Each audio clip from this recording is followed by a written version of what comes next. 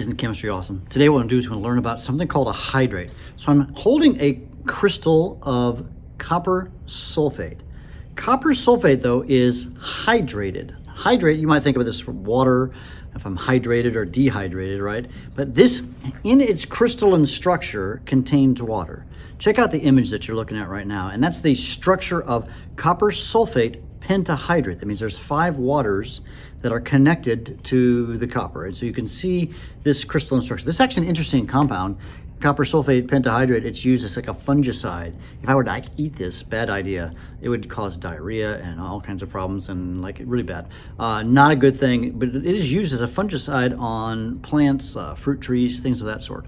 But if you do something with this, which we're about to do, it will drive the water off. You see the water is bonded in the crystalline structure, but I want to find something that is more attracted to the water than the copper sulfate.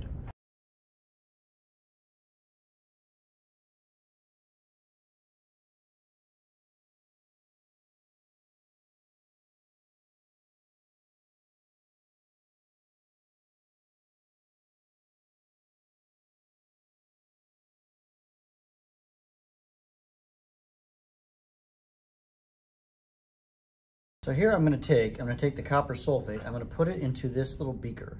Now this little beaker, all right, has a chemical in it, but to really see it, I'm going to need to add that chemical. And this chemical right here is sulfuric acid, super concentrated, 100% sulfuric acid. This stuff, very bad for you. And notice I'm wearing gloves because I don't want to breathe even the fumes in there. And as I add it to it, it's actually a slow reaction, but it's going to start taking place. All right. Well, it turns out that the sulfuric acid in its pure form wants to dissolve in water. And so as it dissolves in water, it takes the water off of the copper sulfate. And if you look carefully, what's slowly happening is that the copper sulfate is starting to turn whiter.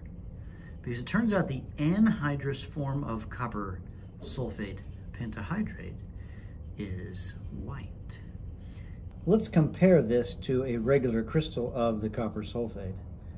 You'll notice the color of the regular copper sulfate is a deep blue, but notice what's happening to the stuff in the solution, it's turning whiter. Another way you can turn the hydrate into the anhydrous version is you just heat this up. You just heat it up and that will boil away the water. But I think it's more interesting to watch it in this context. Now we're about 10 minutes later and you can definitely see the color contrast. So isn't chemistry awesome?